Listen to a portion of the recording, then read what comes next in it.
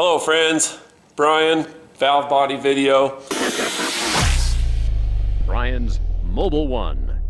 Looks kind of like a city, doesn't it? And once you know the streets and some of the names of the different participants in this society, it's not too bad. This is what I would like to have seen when I was tearing this down so that I could make a more brave attempt at getting this thing cleaned out. This is from the Mustang. You've been seeing my Instagram posts and the like.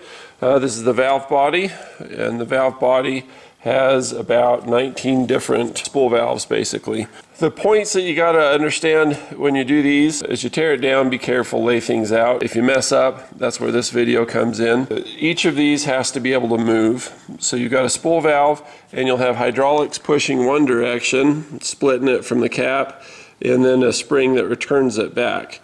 So if you can move it easily with a screwdriver or a pick through these little passages, even just a little bit, then that's good enough. You want to do that before you tear it down, and that way you'll know better which holes need attention and which don't. If it ain't broke, don't fix it, but it is a good idea to clean it out, especially if you've had a bunch of failed parts, planetaries, bands, whatever. When things fail, the grit gets in between. The tolerances are really tight. You don't see any rubber seals on any of this because it's just tight tolerances, so if any contamination gets in there, that's a problem. The ones I would recommend checking, if you're not going to check all of them, at least check this one here. Through this, you can see it's got kind of like a feng shui looking reverse balance. Anyway, I would check that. I would check this one, and I would check this guy. Be careful on the edges with your pick, and I would check these two and this one. Those tend to get stuck. If you want to check all of them, that's great too. You can see that this one's reversed. I want to go that way. I have quadruple checked this. This is the layout. This is how things go. So I'm just going to kind of fly over it so that you get a good view. You can hit K or space bar to pause it. This bolt right here is from a distributor cap from an older Acura or Honda, and it's used to pull out these. You can see there's a threaded hole. It's M4 by 0.7. As I tore this apart, I numbered them any which way I wanted to, no rhyme or reason, and then I just wrote down what it is for each of the things. I'm going to check the back ones back here, like that. Oh, you want more light? You got it. There we go. There's the manual valve, the booster valve, and a bunch of other fun stuff in here. And this one affects reverse quality, if you can rev it or not. This one looks a little different. You're like, whoa, what's that? This isn't the right one. This isn't the same as mine because it has these. These are pressure relief check ball valves that come with a Transgo shift kit. The nice thing about the Transgo shift kit is it comes with a torque converter alignment tool for your front pump so that everything's happy when you put it back together. No leaks. And the other nice thing is I really like their design on their flow control valve, which is that little valve right there that can cause you to lose all pressure in the transmission and not move forward or reverse. And if you try to drive, and if it does catch a little, then you can lose your overdrive planetary, overdrive bushing, your whole front pump, all that kind of stuff. That's what this failure was. I actually had a bunch of metal stuck in this one, this one, this one, and this one.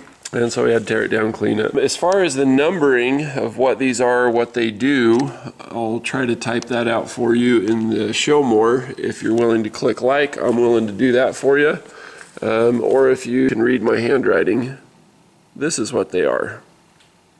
These work a lot like a fuel injector. They work based on pulse width, and you know, they kind of shudder or whatever, and then that can create the desired pressure right here on your boost valve to give the right pressure to the right place. Inside of here in the boost valve, you've got that guy and this guy.